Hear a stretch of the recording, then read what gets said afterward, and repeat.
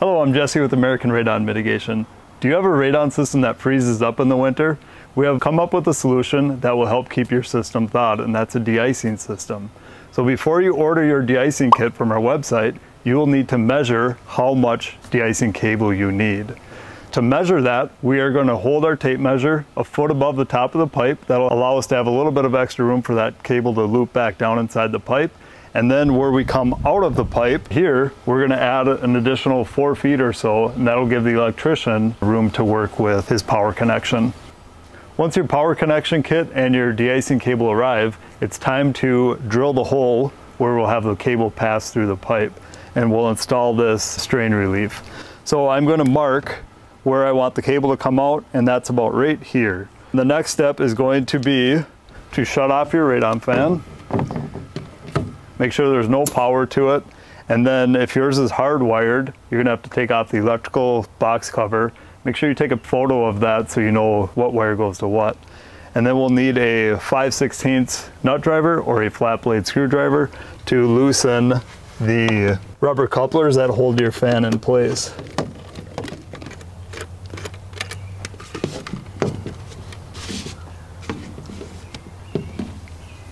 And then we'll want to cover this hole so that the shavings from the PVC don't land down in the radon pipe. All right, so now that we've got our fan removed, we can drill the hole. So I've got a 3/4 inch drill bit, and I'm going to enlarge it a little bit so that my threads catch. You could also tap this hole and create your own threads, but just for simplicity, we're going to do it this way. So I've got my mark there. All right, now that I've got my hole drilled, I'm just going to use my reaming pen. I could also use my drill bit just to make that hole larger.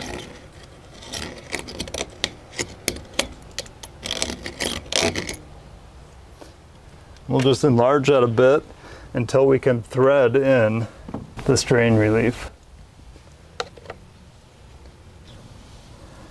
All right, that feels good there. I'm just going to use some caulking. Here I've got some quad. So I'll just put a little bit of that on the threads. There is an O-ring on this. However, it's not a flat surface on this pipe, so we'll use this quad to help make a little bit better of a seal there. And then we'll tighten that up with the channel locks. All right, that feels snug. And then I'll take the locking nut and I'll thread this on the inside. And that'll help lock everything into place. All right, now that we've got that snugged up, I can go ahead and remove the rubber grommet. And there's a little washer in there too.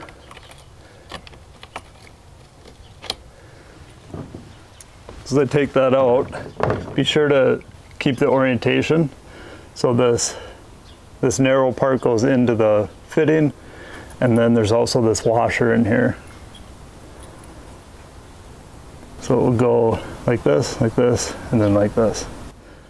So we can set that aside for now, as it's easier to get our cable from the top and then down and through, and then we can add that stuff at the end. Now at the top of the pipe, you may or may not have a critter guard cap. So that critter guard is just a 1/2 inch screen mesh that goes over the top. And in this case, we installed it because we have an oak tree right above us, so we don't get acorns and leaves and stuff falling down there. So in this instance, we're gonna have to cut a little bit out to allow for this heat cable to go down. But first, let's get the heat cable down the pipe. So we've got 2 ends. One is gonna be the end for the electrician. That does not have the end seal on it. You may have to take some of the curve out of the cable.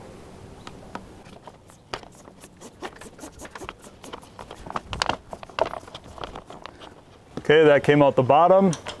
So then at the top here, I'm just going to overlap it a little bit so that some of this cable comes down, about 6 inches or so. So we got kind of some double coverage at the top here. So I'm going to make room for my cable to pass through this screen just by cutting out a portion of the screen. Now that I've got a chunk of that screen cut out to allow the cable to pass through, I'm going to drill a couple 3/16 holes on both sides of the pipe so I can run a zip tie there to hold the cable from falling down. Be careful not to hit the cable.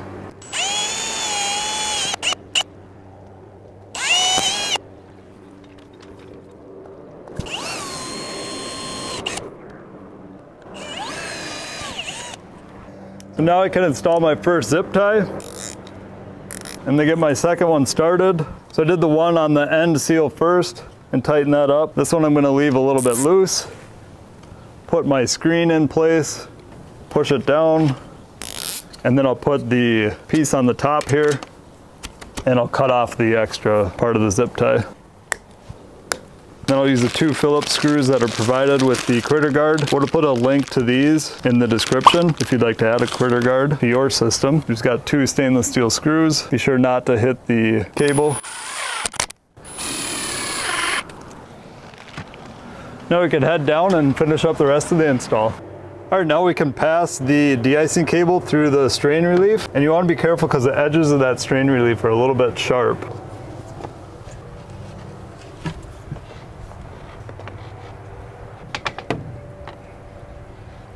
And then instead of pulling this tight, where the cable kind of comes out at this angle, I want to leave a little bit of slack in the pipe here so that any condensation on this isn't diverted towards the hole we have in the pipe, so it'll drip off the bottom. So I'm gonna have kind of a little U shape down inside the pipe. And then we can reinstall the rubber grommet. So we'll slide this in until it seats, and then the washer and the nut.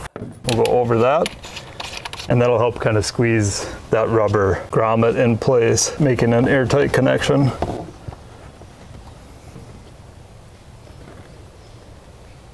This is ready for the electrician to wire, so give them the power connection kit, and then we can put the fan back in and power it back up. And that's how you install your de-icing cable. Now, a few indications about when you want to turn that system on is you might get to know your system. Maybe you notice, hey, it's 0 degrees for 3 days in a row, and that's when my system starts to ice up. You could turn it on during those instances and turn it back off once it warms up to conserve energy. Some people will probably leave it on all winter or all the time, but that's kind of a waste of power. Another way might be to let your system freeze, let your radon system alarm go off, and then turn on your system. However, I wouldn't recommend that method because once you start to melt the ice, that ice could come down and damage your fan. So I'd rather have it on as a preventative measure before the system starts to ice. So I hope you found the video helpful. We'll put links to all the products you saw here in the description, and you can buy these de-icing kits on our website. And until next time, I'm Jesse with American Radon Mitigation. Thank you so much for watching.